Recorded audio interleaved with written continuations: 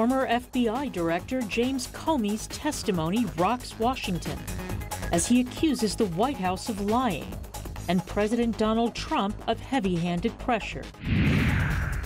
A shocking outcome in the British elections as the Labour Party surges, leaving Prime Minister Theresa May's leadership in the balance. And how military intelligence tactics are helping in the war against poaching. Africa 54 starts right now.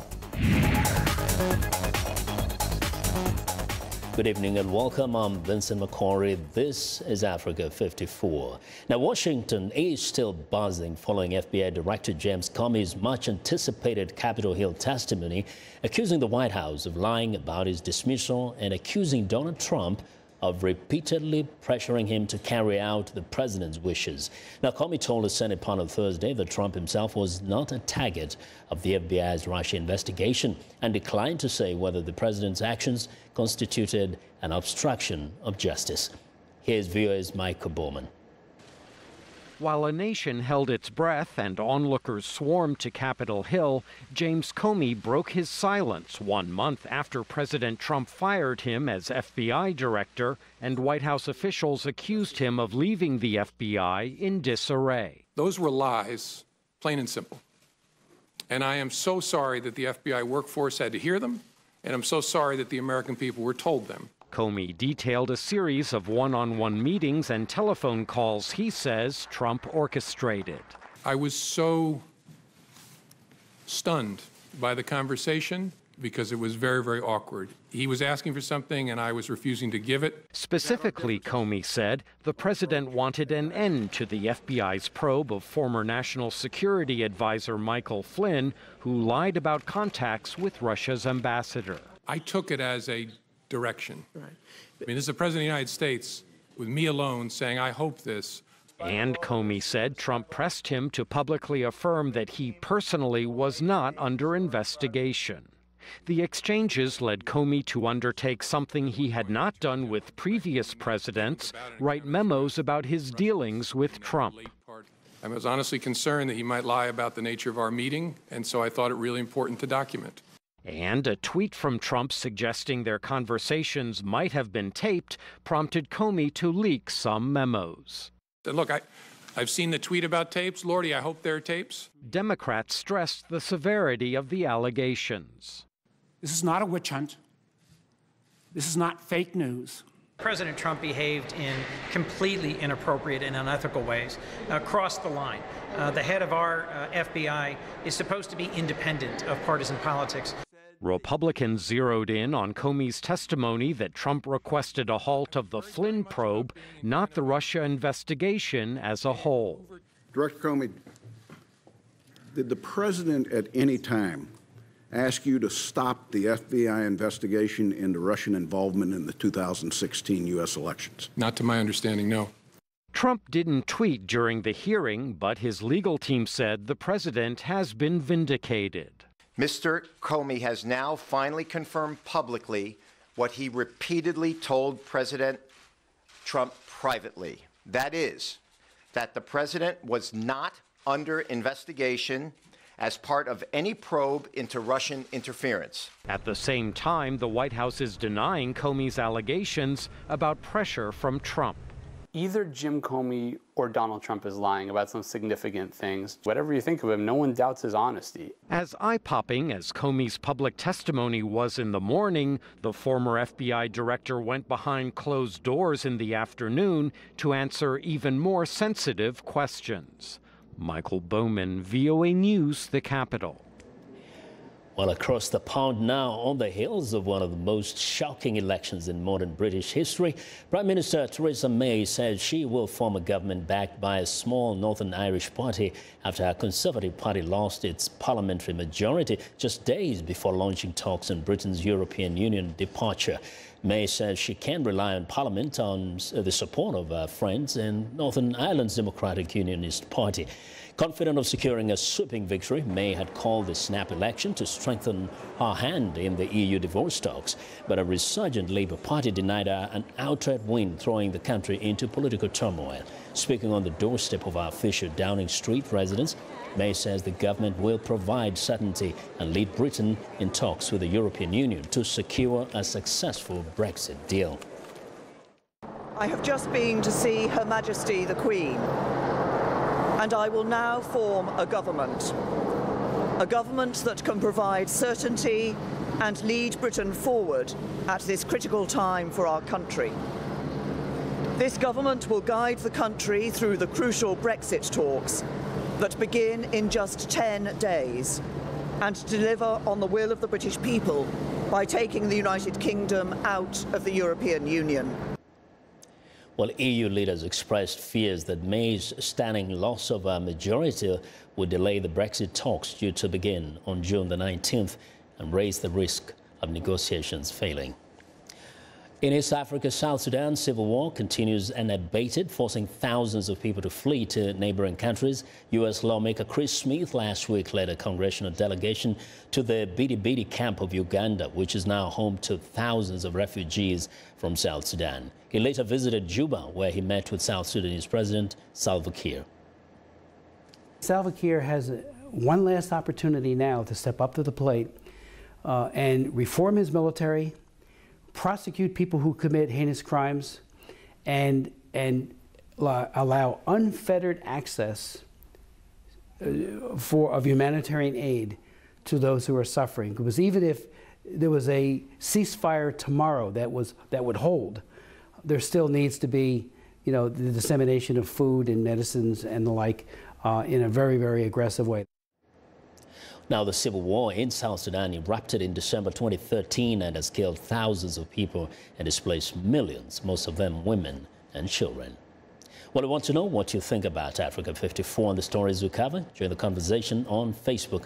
The address is Africa 54. We're also streaming our show live on Facebook, so check us out and share our show with your friends also.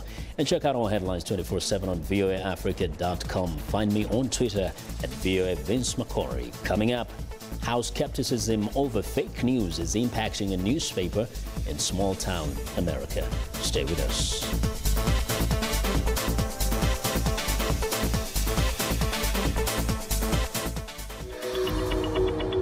I'm Mil Arcega. I'm the host of VOA's The Correspondents, a roundup of the world's top stories with analysis from our dedicated reporters. It's really a conversation the same way that you would bring a friend to your home and ask them what's going on.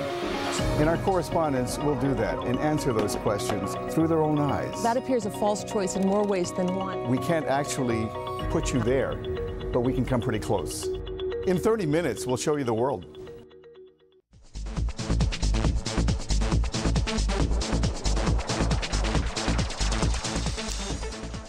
Welcome back. Now, the United Nations Oceans Conference wraps up today at the United Nations headquarters in New York. The goal of the week-long event was to be the driving force to reverse the decline in the health of our oceans for people, planet, and prosperity. For more insight on the conference, VOA's Margaret Bashir joins us live from the United Nations. Hello, Margaret. Hey, Vincent. Now, what happened this week at the Ocean Conference, the whole week?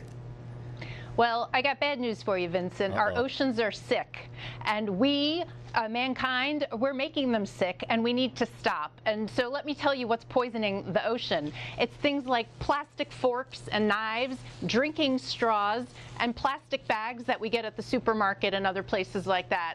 And these are ending up in the ocean, and more than 8 million tons of this junk is making the ocean sick. And then guess what happens? Fish ingest it, seabirds choke on it, mammals swallow it and die, and it breaks down, it stays in the ecosystem for ages, and then it becomes teeny tiny, and even plankton can eat the plastic. And so what happens then? We eat the fish that have eaten the plastic. So it's bad all around. But there's good news. The good news is if we stop using plastic beverage bottles and switch to reusable ones, if we recycle, if we take measures like that on an individual level as well as on a national level, on a larger scale, we can prevent this damage to the oceans from continuing. Because right now they're saying by 2050 there'll be more plastic in the ocean than fish. So think about that. Margaret, go ahead. Well, I was just going to say, but the good news is people and governments are taking steps to rectify this problem already. So, for instance, Kenya, 1,400 kilometers of coastline off of Kenya, 500 kilometers of coral reefs. In February, the government in Kenya took the step of banning plastic bags. So, you know, it didn't happen overnight. It's not happening overnight, but they're making the effort. They're starting. They're taking the step. They're trying to get this out of their environment. And other countries are doing similar things. Yep. Other countries are seeing it makes good economic sense to clean up their beaches, especially if they have a big tourism industry. So there's a lot of action going on that here, and we had what they call a call to action, a document, an outcome document here today, more than 1,000 voluntary commitments from governments, civil society, academia, scientists, on ways we can fix the oceans. Very quickly, are all countries in agreement on the need to take those actions, or do you find that perhaps those ones that have a longer coastline or small islands are more passionate about those issues? Certainly, we're seeing a huge presence here by Pacific Island nations. The majority of the region of the world is water, and their islands are just 2% of the land. So definitely the Pacific region, Asia is one of the biggest polluters, so they are stepping up and taking responsibility. But there is a general international consensus that we need to take this in hand, because we get oxygen, half of our oxygen from the ocean. So we've got to take care of the oceans, for the oceans to take care of us. Indeed we do, and now you make me feel bad. I use plastic and I love fish. That's right. Go get your reusable bottle. Don't get your reusable shopping bag. You got to take small steps, every one of us. Margaret, thank you very much. That's VOA's UN correspondent Margaret Bashir reporting live from New York. Now, the past year has seen a rise in fake news sites, sensationalized, fact-free zone fueled sometimes by politics, sometimes for financial gain. VOA's Deepak Dopal reports on how this is playing out in the small town of Mount Carroll, Illinois. There is something strange going on along the banks of the upper Mississippi River. I would say the people that I interact with, and it's many people in this community and in this county, they have a general attitude of not believing anything. Bob Watson runs the local newspaper in this small heartland town. Mount Carroll may be far from the media-soaked cities of America's coast, but it is not immune to the rise of fake news sites. Because they're not believing what's coming out on social media, they're also not believing what the national broadcasting companies are doing, and all the national networks and the mainstream papers like the New York Times or the Washington Post, Chicago Tribune. It makes them skeptical of them, too.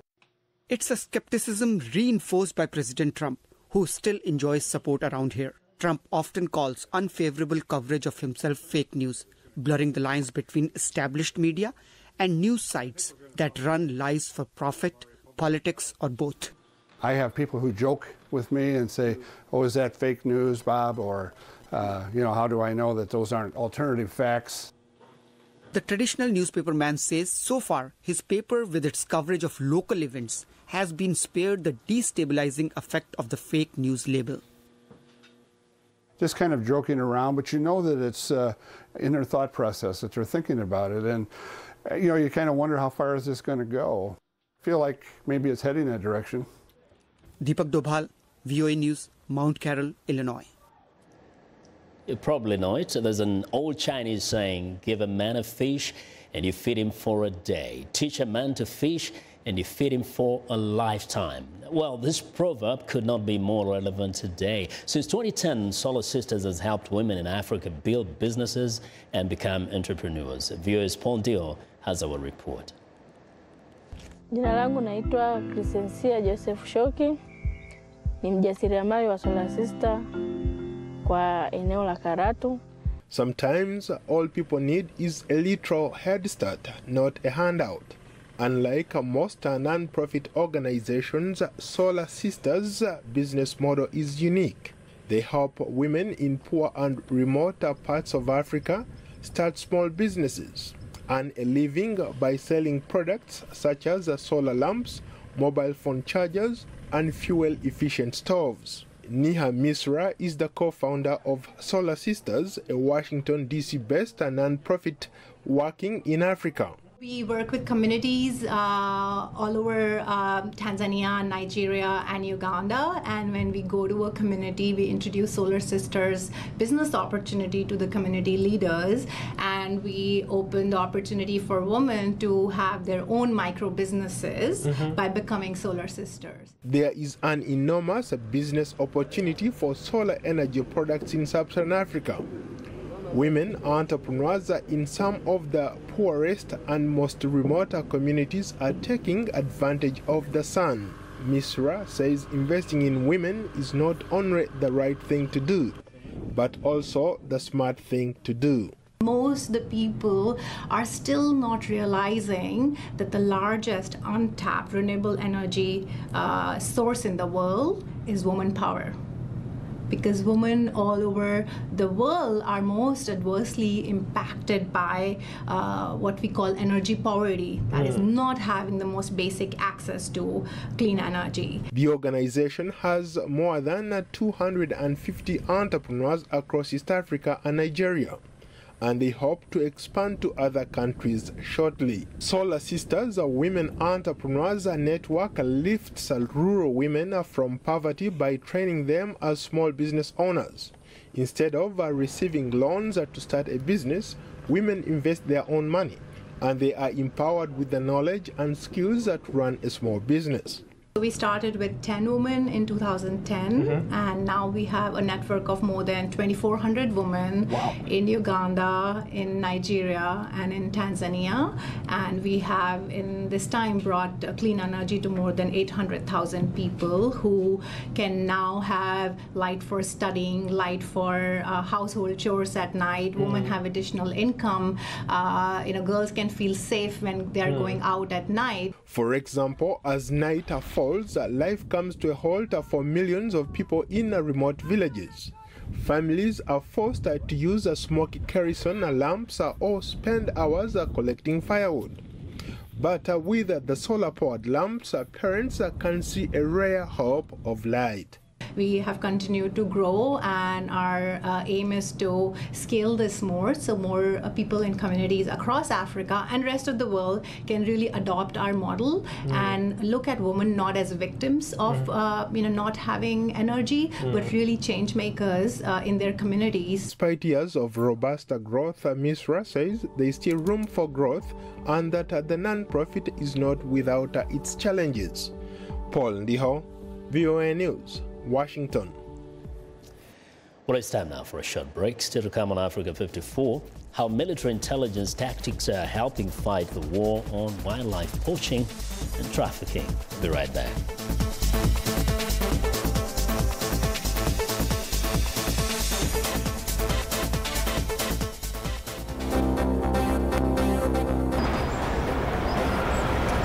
Zeid Ra'ad Al Hussein is calling on the UN Human Rights Council to establish an international investigation into the widespread human rights violations. Not one of the suspects for whom arrest warrants have been issued has been arrested and transferred to the International Criminal Court.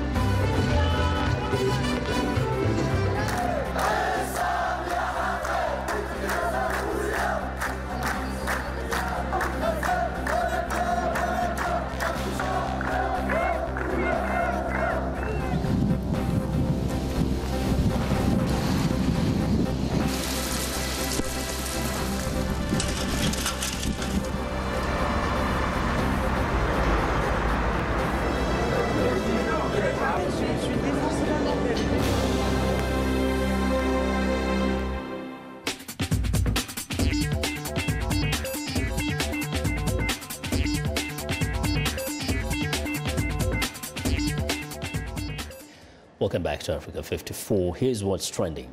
A former intelligence expert with the U.S. Air Force is turning her hand to conservation.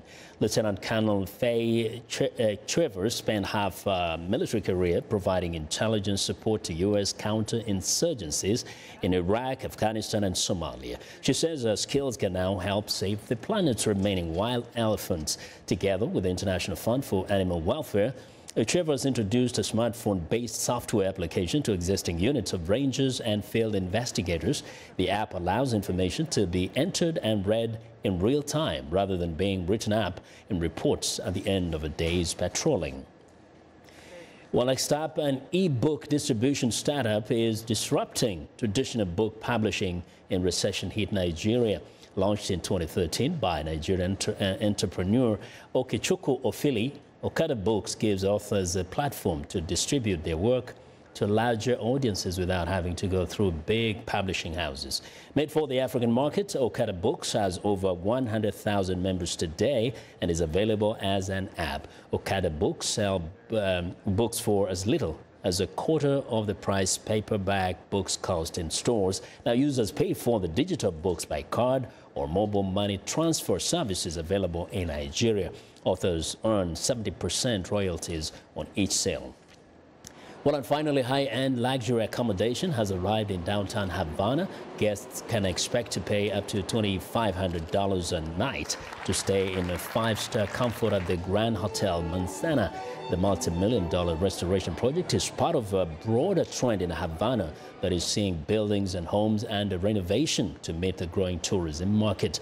But critics and some visitors see luxury as an unwelcome development for a country that has prided itself on its socialist principles and say few Cubans can afford such high-end products, which they say is aimed at attracting affluent Europeans and Americans. And that is what is trending today.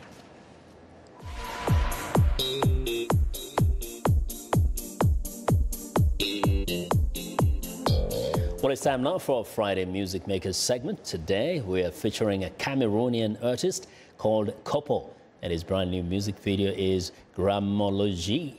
Here to tell us more about it is Africa Music Time in Africa. Host. Now, you took it from me. You're going to tell us a bit more about the music and the artist. First, sure. Very, very interesting kind of video here. Yeah. What is this guy trying to do? Well, first of all, the name of the song is Grammology in French. Grammology. Well, in French, it's important because in French, gros is big and mo is word. So, and ology is like the study of like sociology. Yeah, exactly. So it's really a spoof that name on people who use really big words when it's not necessary. To impress. To impress. So that's the title of the song, Grammology. And then in Cameroon, obviously, there's also a kind of a language issue where they mix like 3 different languages, right? Yes. Well, this artist specifically, he came up with this using really emphasizing urban vernacular languages in his music and in his words. Yeah. And so he calls this Cam Franglais. Cam Franglais. So Cam for Cameroon, Franc for Francais or French, and Glais or Anglais for English. So it's a mix of all of these words and terms, and a lot of the vernacular language in the urban areas, you know, are these little code words that young people like to use to hide saying things in front of parents and teachers. And so very sleek. So let's watch this video and see how first he plays around with videography, and he plays around with editing and some other stuff on the words. So let's watch this Grammology. Voilà.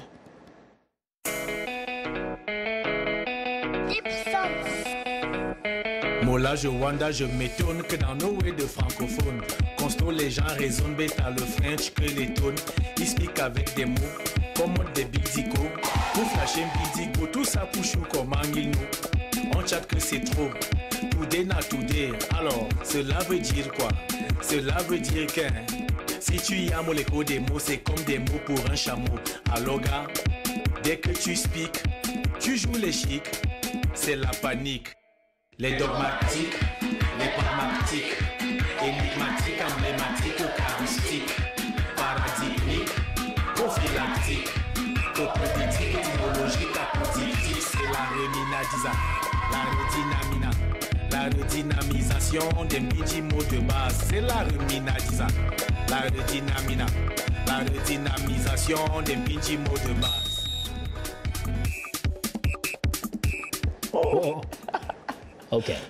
Now, first, it kind of depicts like a teacher in class, but I think playing further on, and we may see part of it later on, also shows the people playing soccer and other things. And so other things. is he kind of mocking the entire society, or who is he talking I think he is. Yeah. I think he's mocking everybody, but he appeals to younger people. Yeah. And I even saw in an interview he did recently where he was saying, I have kids and I want my kids to like my music and think it's cool and to relate to it. So I think that also, even the style of the music video, it has a youthful quality, even though adults also like it. Yeah, there are kids in class and then this teacher and writing all those long, complicated compound words, and it's fascinating. Now, is he a new kind of kid on the block in Cameroon, or has he been around? Because no, he's been around for quite a while. Actually, he's a comedian at the core. Really? He's a comedian. Okay. But also a musician. And the last musical work he did was in 2004, an album.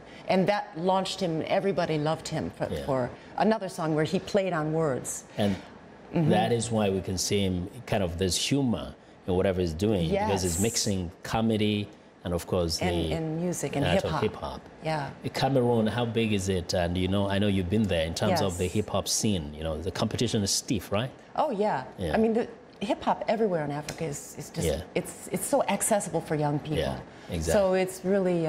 It is but, he sat back for quite a while. 10, 13 years, he hasn't done much with music. But it only came out on June 5th. It's a brand new single, brand new video. Thank you very much for sharing this with us. My Heather. pleasure. Once again, a real fantastic music maker segment. Now, to learn more about Heather Maxwell herself and her VOA radio show, visit Facebook and type in the keywords Music Time in Africa and see, you can see what time our program can be heard in your area and get more information about some of our featured artists. Well, that is our show for today. We want to leave you with more of Chronologie by a couple of Cameroon. Thank you. Good night. Même les whites qui sont les kachika du French ne use pas dans les divas tous ces mots qui tinchent. Mais toi le bantou, le négro ex-colonisé, à peine mondialisé, tu veux déjà whiteiser. Avec les Robert et all les dictionnaires d'outre-mer, tu rondes la grammaire de grammaire, mon frère, pose le cœur à terre. Le long crayon devant le peuple, noir capa avec le peuple, bêta mini pam pam, mamadou et bineta, les tonneaux vides aussi jouent déjà les docteurs. Les systémiques, médianimiques, macaroniques, neurasthéniques, cyclotimiques, somnambuliques, madréporiques, amphiguriques, hypothétiques, stratosphériques, c'est la redynamina, la redizamina, la redynamisation des midi mots de base, c'est la redynamina, gna gna gna gna gna gna, la redynamisation des midi mots de base. Voilà, le Waze, ça c'est stratosphérique, quoi là, ça faillit me passer moi-même, le stratosphérique. Stratosphérique. Les bidis intellectuels tels que je n'aime pêle-mêle, qu'on pourra même quoi, c'est du n'importe quoi. Mais qu'en franglais nous qui les point plus que jamais. Car avec les pop mots du quat, même les white tchal l'avion pour venir ici au Mboa écouter le vrai Toli. Voici alors le corrigé de la chromologie. Les mapaniques, l'emblematiques, forgetmatique, morontoïque, maboyalique, académicien, l'enjocafique, mougolitique.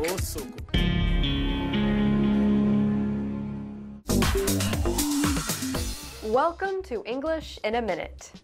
A plate is a dish that you put your food on. Have a lot on your plate. Hey Anna, I'm having a party this weekend. You should come. I wish I could, but my weekend is really busy. I'm baking a wedding cake, writing my article, teaching 2 classes, and oh, my parents are visiting. Wow, you have a lot